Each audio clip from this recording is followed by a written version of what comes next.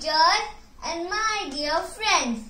I am Anaya Singla from KGB class. I read in Selvan Montlancy School. Today I am going to narrate a story about one clever monkey and two foolish cats. Once upon a time, there were two cats. One named Brownie, one named Blackie. Both are very good friends. One day, both are very hungry. Both found a piece of cake. Yummy! Brownie said, "It is my cake."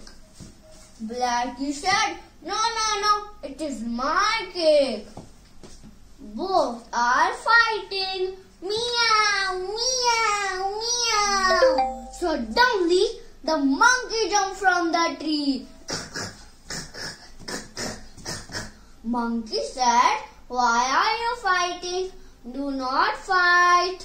I will cut the cake in equal pieces." Brownie said, "I want bigger piece." Blackie said, No, I want bigger piece." Both are again fighting. Meow, meow, meow. Meanwhile, monkey ate the whole cake and climbed up to the tree. Both cats were very sad and still hungry. So friends, can anybody tell me the moral of the story? It's okay.